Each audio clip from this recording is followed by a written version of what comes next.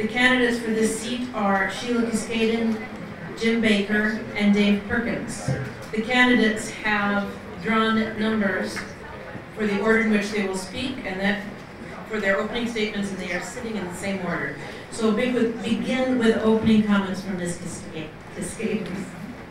Well, good evening, everyone. It's a pleasure to be with you, and thank you for turning out. It's an important thing to be at these kinds of forums, to get acquainted with the candidates more than what you might read in the paper or just see us when we briefly meet you at the door. I am a firm believer that you can get a lot done if you don't care who gets the credit.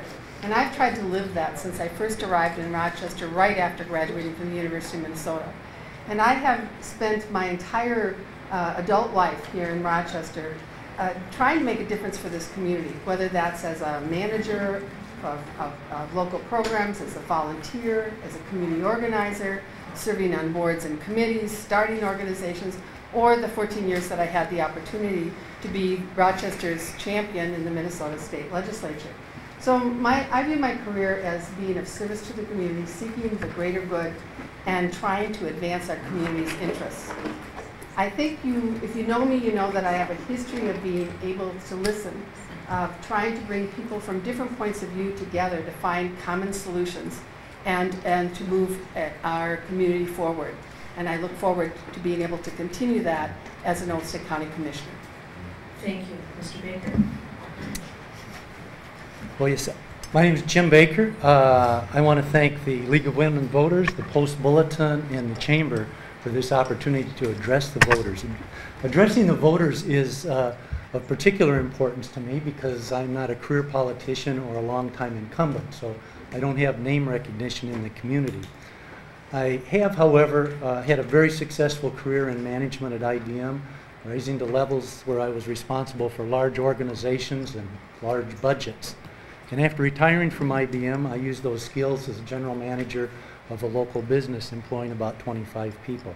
So during my career, I've developed these management and leadership skills that I think apply directly to what's needed in a county commissioner. I am running for office because I want to use these skills to give back to the community, and I'm now at a point in my life where I have the time and the expertise and the vitality to serve as county commissioner. Thank you, Mr. Perkins. I'm Dave Perkins. I want to thank the League for putting on this thing tonight. I believe I've demonstrated a large leadership in serving on the Olmsted County Board. My leadership, I focus mostly on budgets and fiscal responsibilities.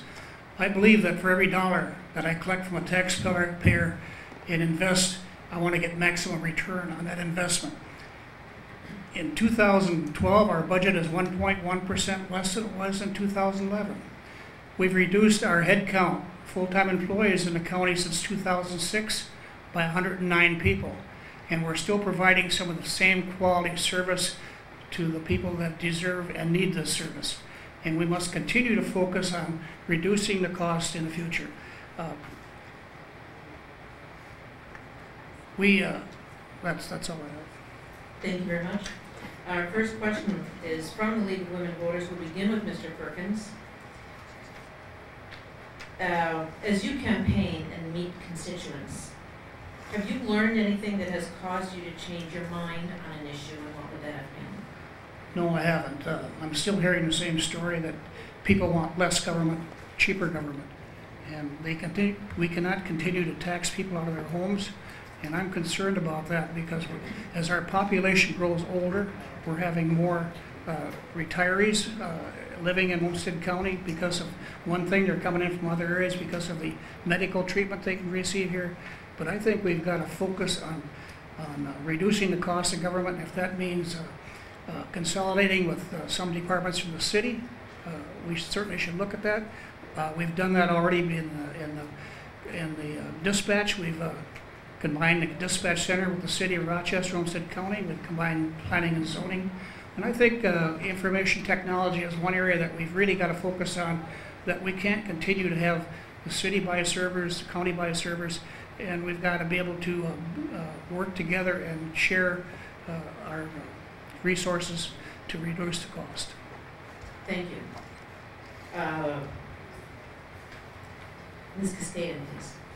I think I'd have to echo Dave's comment that I haven't learned anything that has changed my mind, because usually people want to talk to you about a problem they're experiencing, and you don't really have a lot of time at the door to get into great depth. I usually find that you really need to bring a lot of different points of view together to really understand an issue before you change your mind. But what I have learned is of some of the issues that people are concerned about right now. For instance, issues about adolescents who are having behavioral problems and whether or not we're equipped to help families deal with their troubled adolescents here in Rochester. Or the fact that there's a water runoff problem that seems to be a problem between the city and the county around Interlochen Lake, and it's kind of filling in, and that the residents there feel like they've appealed to their county, to the county and to the city, and they aren't getting results.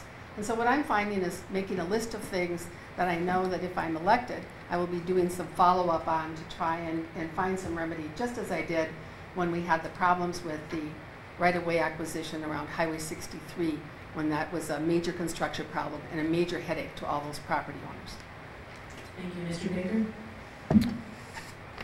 Yes, I would have to echo what Dave and Sheila said. Is the number one issue that I've encountered is property taxes.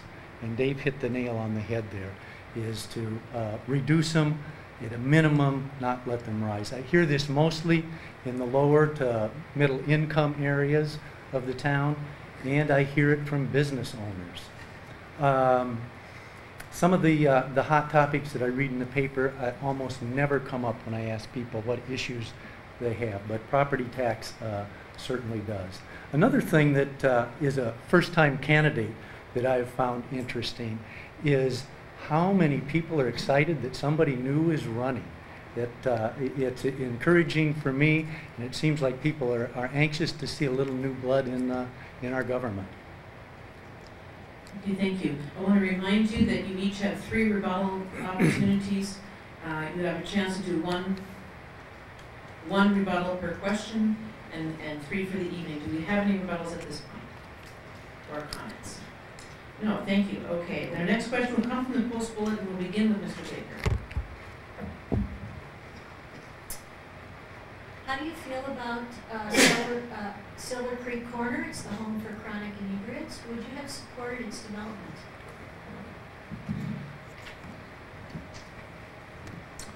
Is Silver Creek Corner another name for the wet house?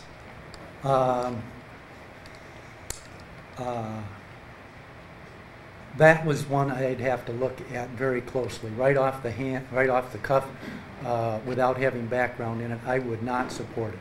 If there was extensive data said that was an overwhelming economic reason for doing it, I would certainly take a second look at it. But that is not something I would go into it thinking I was going to support. Thank you, Mr. Perkins. Well, I went on record and I didn't support it, and I still don't support it because we're not providing upfront treatment for these individuals. We're allowing them to continue with their habits out there. I think the money can be better spent if we look at the homeless juveniles that was discussed earlier in tonight's debate. We could be focusing on providing assistance to those kids to make sure they stay in school and they can find out the dangers of what alcoholism can do to an individual as they grow older. And the other one is the money could have been better spent on supporting our veterans that we have in Olmsted County. We got over 10,500 veterans living in the county, and they're all going to need help sooner or later. Thank you, Ms. Cascade.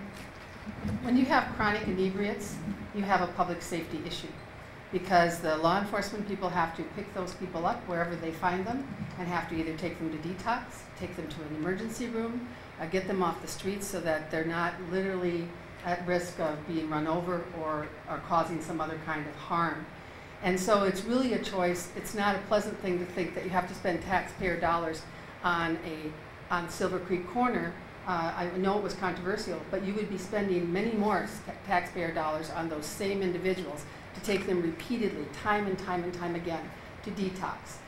These are chronic inebriates. They have gotten to a place where they are really not able, not willing, in and out of treatment has not worked.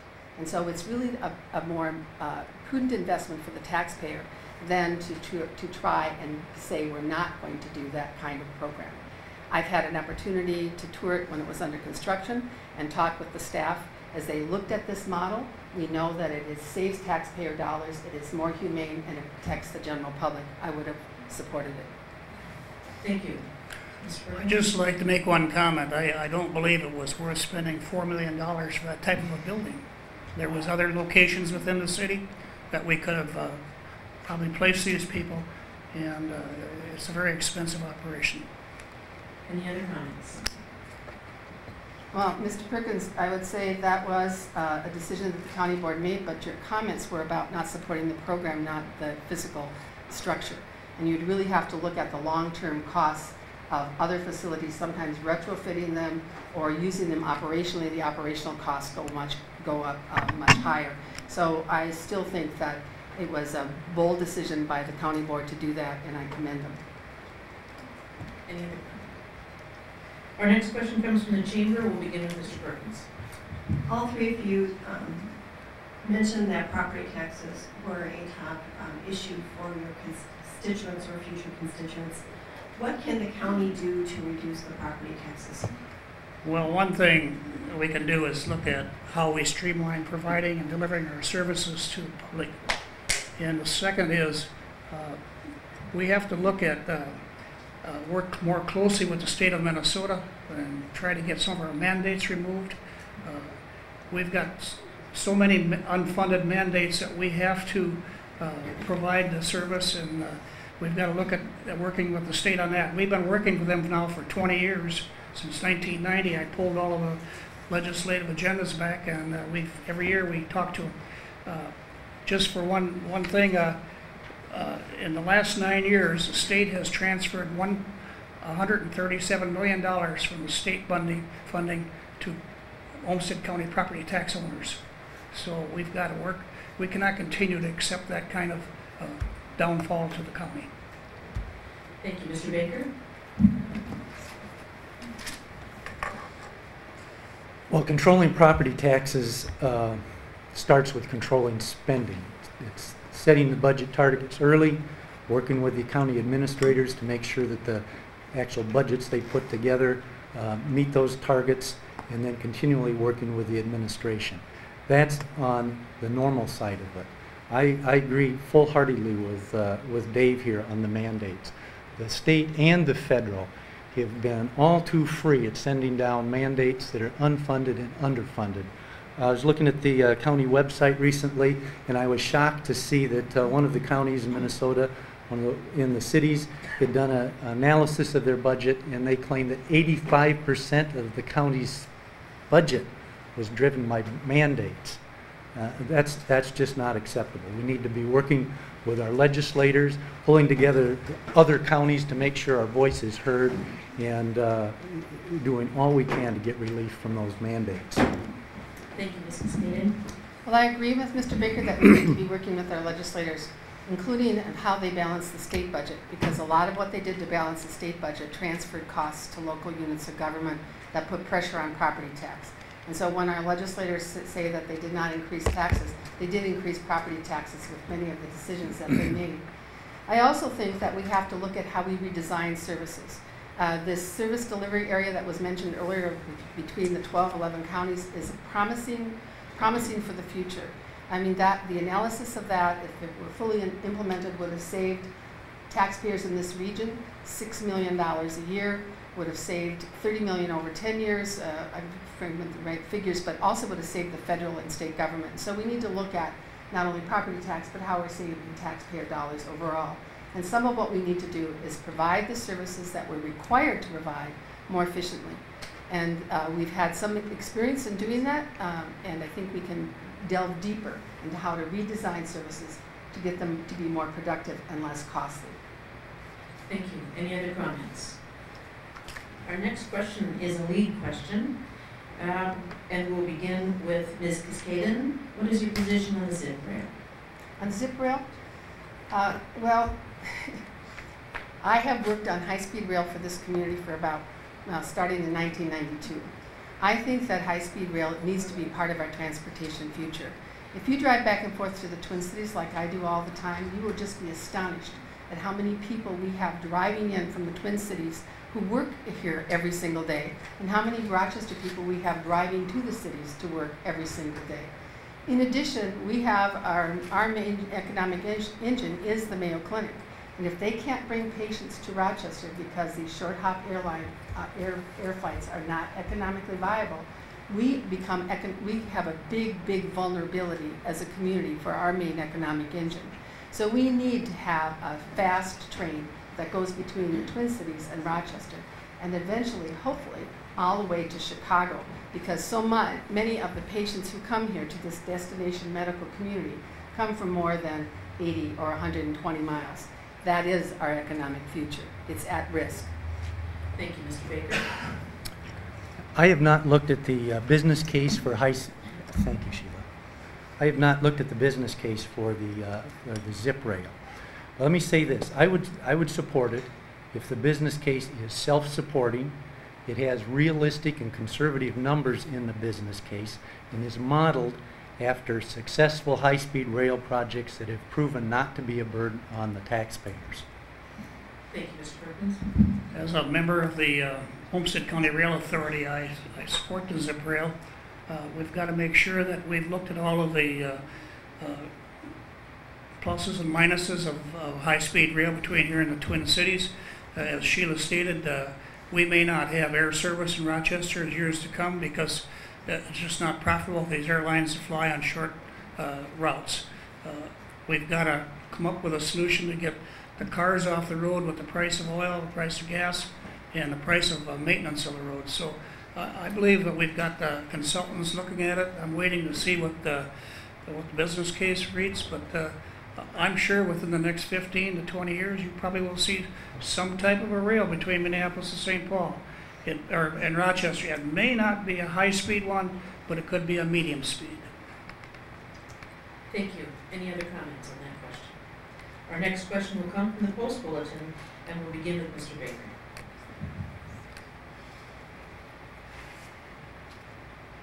What future do you envision for Graham Park, the Olmsted County Fairgrounds? What role should the county board take in shaping and directing that future?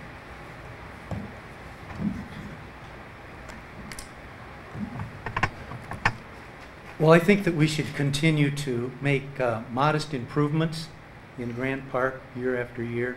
I am not in favor of redeveloping a new fairgrounds for the county. Make it short and simple. Thank you, Mrs. Hayden. I would say, in all honesty, I would like a bit more information about Graham Park, but you look at that land in the heart of the city, and you look at how much it's used, for the fair, but also for hockey. Can we make better or more robust use of that facility? Can we make it into a community amenity that we can use for multi-purposes, and that can be a source of pride and economic vitality to the community as well? How do we get the best use out of that space? And it is a very substantial amount of space, and I understand that there have been the Visitor and Convention Bureau and others have gone to look at other kinds of conversions that other communities have done, and we maybe need to take a deep look at this and not just be held to our traditions rather than our future. Thank you. Mr. Perkins? Well, we're working with the Friends of Graham Park, which is a group that was put together by the Chamber of Commerce about 4 or 5 years ago. They've come up with some great ideas on how Graham Park should look, both from the highway and within the park. I think the way we designed the new hockey rink out there, building 4, having 4 buildings tied together has made a big improvement.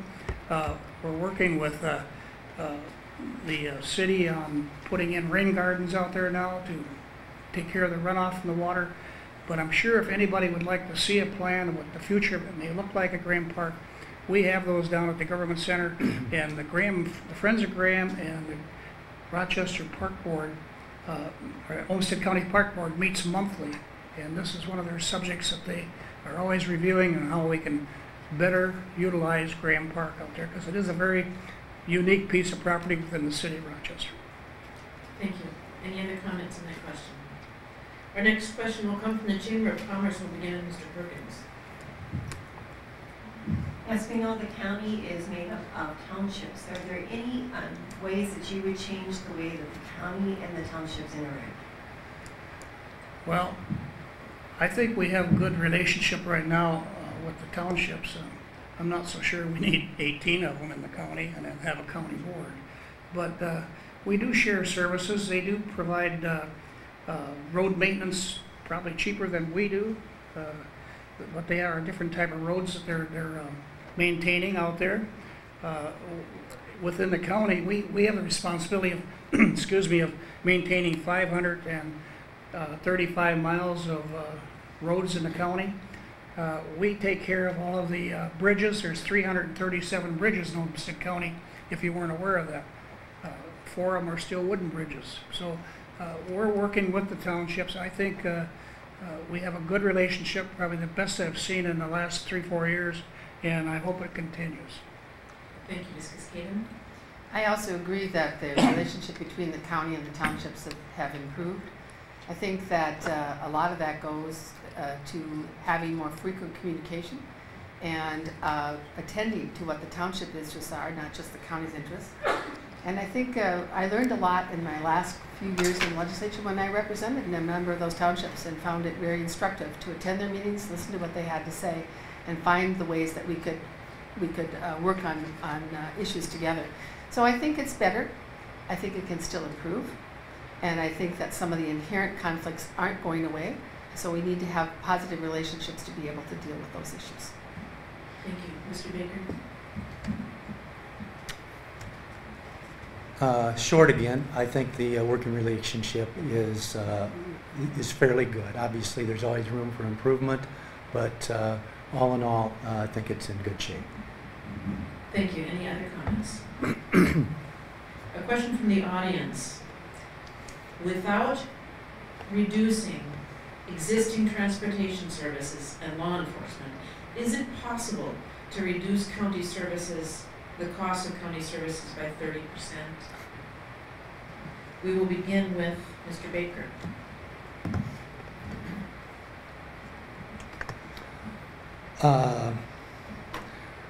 Look, I'm a first-time candidate, so I don't have in-depth knowledge. Dave can probably take you deeper on that. My initial impression of that question is 30%, probably not.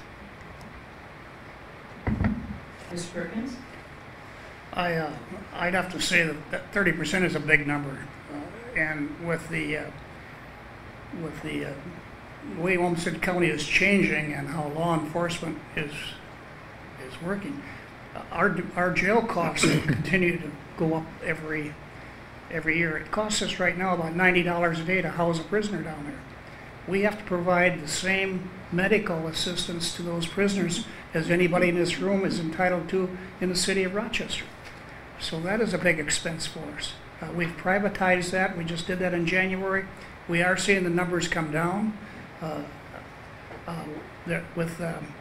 With the new technology that we can put in squad cars, I believe we can probably reduce the number of cars on the roads, but I'd be very cautious to consider that right now. But our biggest expense right now, I think, in law enforcement is the jail and the county attorney's office. We are prosecuting some tremendously big cases in Olmsted County, expensive ones. Thank you, Ms. Cascaden. 30% is overly ambitious, given the fact that our community is changing, given the fact that we have, I'm at the edge of the baby boom generation, and we are entering a phase where we have more and more people who are dependent, either because they're under 18 or over 85, than we have people in the workforce. Those people often require some kinds of assistance from long-term care or in-home services that can be quite expensive, and the county has responsibility for making sure that those people are protected. We also, as Dave has mentioned, as Mr. Perkins has mentioned, we have issues with law enforcement. When I worked in corrections in the 80s when we had 20 or 30 person jail. We are long past those days, and we do not want to jeopardize public safety by curtailing corrections too extremely either. So I think 30% is not achievable. I think it is possible to reduce growth in expenditures, and as Dave has already pointed out to you, the county did reduce expenditures overall last year. Thank you. Any additional comments on that question? Our next question from the audience will go first to Ms. Cascaden regarding septic systems. Should the county work with the city of Rochester to allow the city to handle and take care of failing septic systems, or to allow the county to take care of failing septic systems in the townships? I'm sorry, I'm going to just add a little codicil to what I said earlier. Don't forget the point that Mr. Baker made, which is absolutely accurate, that so much of what county government does is required by the state and federal government, so there isn't a lot of flex in the county's discretion in their budget. As far as septic systems goes, I think the question really depends on where is the septic system failing. Is it we had a good experience a few years ago, even though it was controversial at the time, with using some local option sales tax to extend city sewer lines into Marion Township to deal with some failing septics. We had a similar experience, a little more controversial and difficult, with some of the community from the neighborhoods within Rochester Township. So I think the question really depends on where are the septics failing. Is there a logical way to extend the sewer lines? Is there a way to compensate the township for their costs? And what about the homeowners? So I think there's no one-size-fits-all answer to that question. But clearly, with our karst topography, having a failing septic systems around the county also means our water supply is in jeopardy for our community and for many communities, and so we do have to pay attention. Thank you, Mr. Baker. Failing septic systems is a topic that is a new candidate I am not familiar with, so I'll pass it on to Mr. Perkins. Well, county is responsible for inspections of new and old septic systems. We work very closely with the homeowners on that. We've also arranged that if a septic system has to be replaced, we can arrange financing through the state over a 5 or 10 year period for these people to replace their septic systems. One example is out at Chester, out on Highway 14 East. We now maintain a station out there where all of the homes out there now are hooked onto a central system, and nobody has septic systems out there anymore. It's working out very well. They pay a monthly fee for that, and we manage it and we monitor it, and it's working very well. Thank you. Any additional comments on that question? Our next question from the audience. Would it be possible to list on a real estate statement a detailed service-by-service list of where our tax dollars are going? We'll begin with Mr. Baker. Well, that information, if somebody wants it, is already available through the county government. And to go to the expense of detailing it on everybody's tax statement seems to me like not a good use of our taxpayer dollars. For those that need that information, it's readily accessible. Thank you, Mr. Perkins. Well, I think, if I'm not mistaken, that we have, what we put on that tax statement is kind of dictated to us for the state. But if you want the information, it's on our county website. I'll just, for example, public safety, which is the sheriff's department, the jail, and the county attorneys, $23.6 million of that is levy dollars that we collect from the taxpayers of Rochester. Public works, $9.2 million that we collect from the taxpayers. Although the budget for public health is $11.4 million, we collect $5.6 million from the taxpayers to support that. The rest is done by grants, fees that we charge for inspections, and then some of the service that we provide. And human services is the biggest one, $54.5 million. Of that, 27.4 is levy dollars. That information would be probably mind-boggling to a lot of people reading their tax statement. Thank you. Any additional comments on that? Oh, sorry, and Ms. Cascaden, would you like to answer that question?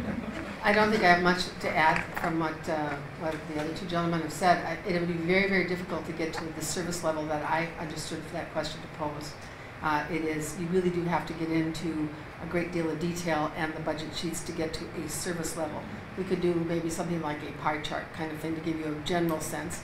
But don't forget your tax statement also includes city tax and school district tax. So when you start talking about all those services, it would be, I kind of laughed when the question came up because it would be multiple pages to list all the services. So it becomes a difficulty and impractical. And then it's just like getting one of those statements we get from our insurance company, do not pay this. This is a statement of what your charges were, explanation of benefits. And you look at it and you think, I don't even want this. Why are they wasting the money sending it to me? I think we might get into that kind of situation where we can do it, as Mr. Baker and Mr. Perkins says, electronically, online, and with more detailing categories for those of us who really want to pursue that. Thank you. I'd just like to add that before our budget is adopted, we have a Truth and Taxation meeting in December of every year, and the audience, the public is invited to that. It lasts about 3 hours, and we do go through the budget by different categories to show how the expenses are being spent. And just one example, in 2011, it cost every taxpayer $1,067 is what, if you took the population, divided it by the end of the budget, it's $1,067 per person. Thank you. Our next question. Just a second. Oh, I'm sorry, go ahead. Just an extra comment on what Ms. Cascaden said is I thought the Post Bulletin did a great job earlier this year, speaking of pie charts, full-page color spread of both the city and the county government with quite detailed breakdown. I thought it was quite a good piece of work by the Post Bulletin, and should satisfy that questioner's answer, I think. Thank you very much. Our next question will begin with Ms. Cascaden. Would you support implementation of a drug court in Ulster County? I know that a drug court has been proposed here many times. I don't know the reasons why the county board has rejected it. I know it's been very successful in many counties in having a great impact in getting people to be accountable for their behavior, change their behavior, and get on a good course. So I'm open to that idea. I have not heard from the county board's perspective why they have not felt that they could fund that. I do know that in the past our judges have felt that the judicial load for this district was really very high, and having a specialty court like that aggravates the scheduling for all other kinds of cases. And so it may be that it came more from the court's perspective around manpower and human power to staff the courts than it did from any kind of budget perspective. But I do know that our county attorney has been a strong advocate, and he's very successfully in Dodge County and other counties. Thank you. Mr. Perkins? I would support the drug court, but right now it's a little hard to finance it with our policy that we just don't want to add any new programs to the budget. I think we've got to do a little more looking at what the payback would be, and if the payback is great, is enough, then I think the county board would be receptive to supporting a drug court. As Sheila said, it's very effective in Dodge County, Wabasha County, and I'm sure that as you peel it back, there has to be some savings to law enforcement to keep these people out of jail at $91 a day to house a person in the jail. I think it's not a dead issue. We continue to talk about it. It comes up 3 or 4 times a year. Our county attorney is really supportive of the drug court, and he's got his people trained and ready to go. Thank you. Mr. Baker? I would be supportive of it if it will truly bring those long-term savings that both Ms. Cascaden and Mr. Perkins think that would have. Again, though, I applaud the county board for being very cautious to add new programs in this time when we're trying to hold the lid on the property taxes. Thank you. Any other comments on that question? I think we'll squeeze in one more question before your closing statements. This has to do with the gang population in the county. What are your plans for dealing with the increase in gang population in Olmsted County? We begin with Mr. Perkins. Well, first of all, we've got to work closely with the Rochester Police Department and our county and the surrounding counties. We got to reinvent or restaff the gang task force that we had going a few years back. It's kind of gone by the wayside, but I think as we see the gang activity increase in the county and the city, this is a joint venture between us and them. The county cannot solve the gang activity within the city or the county. It's going to take help from the city and the county and the surrounding areas to curtail the drug gang activity. Thank you. Mr. Baker? Well, I would agree with Mr. Perkins that reinstating the gang task force, working with the city are imperative. I've been out talking to people, and I have talked to a lot of them. This is one of the topics that often comes up, is a feeling of safety in some parts of the community. So it's certainly something that needs to be looked at, particularly for a community like ours that has people from all over the world coming in. They need to feel safe when they're here. And everybody in this room would agree with that. Ms. Cascaden? Our community has a history of finding ways that we can collaborate to solve complex problems. This is a complex problem. It isn't just about the kids who are in the gangs today. It's about what's going on in the broader community that's making them feel alienated, hopeless, feeling like they need that kind of protection in the gang. And it isn't just about them when they're teenagers or in their 20s, but it's what's happening to families and as they come into our community or as they get integrated in our community early in the children's lives. So what's happening with families, what's happening with young children, what's happening with adolescents. I recall times that we decided in our community that we were going to take a stand against domestic violence.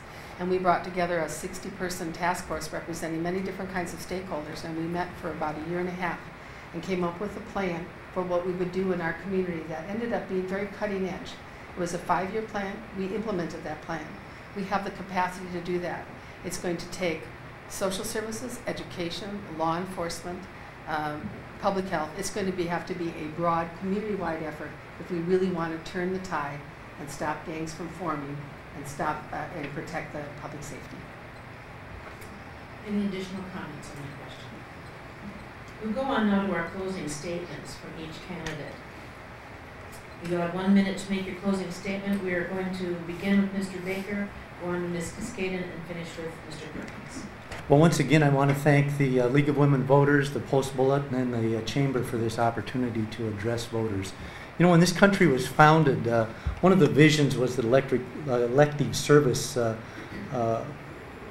average citizens would step up and temporarily take those positions, step out of their private lives, serve, and then return to private life.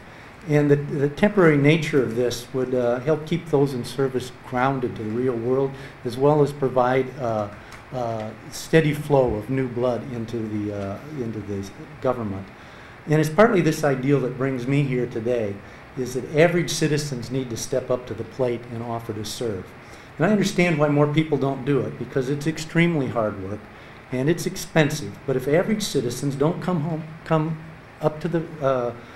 forward, and we resign ourselves to being governed by a political class who all too often sees elected service as a career opportunity. So my name is Jim Baker. I am a well-qualified average citizen who is asking for your vote as commissioner, and I'll work hard, be a good steward of the position, and a good steward of our taxpayer dollars. Thank you. Ms. Cascaden? Well, Mr. Baker, I'm also a citizen of this community and have been for a long time. You and I both lived here a long time, although we don't really know each other. I would just say that the kind of citizenship that I've had has been extended not only when I was in elected office, but before and since I've been in elected office.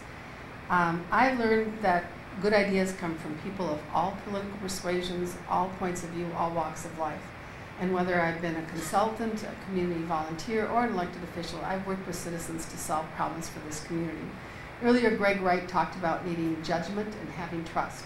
And I think that people in this community know that I've tried to apply my best judgment in their service, and I think they can trust me to listen to them. I've pledged to continue to listen to all citizens, and whether I'm in elected office or not, I will be working to find solutions for our common problems that are fair to all. I think that there is some value to experience. There's a value to people who have worked with a diverse group of people for many years to find solutions and advance our community. And I offer to do that and stand before you asking for your vote on August 14th. Thank you, Mr. Perkins. I'd like to also thank the League and the Post-Bulletin and the Chamber for this forum tonight, and also I'd like to thank the people in the audience for showing up. This shows that there's still interest in local government. I'd also like to thank the people of District 6 for their support over the past several years, and for those of you who are new in my district, I picked up about, my district changed about 38%. I look forward to working with you and getting your ideas on how government should be changed. I think I've proven my leadership on the county board, which has produced many positive results. We've brought the budget down to where I think we're on the right track, and I will continue to represent you in a responsible way. The primary is August 14th. Every vote counts, and I hope I can count on your votes out there on the 14th. Thank you. Thank you.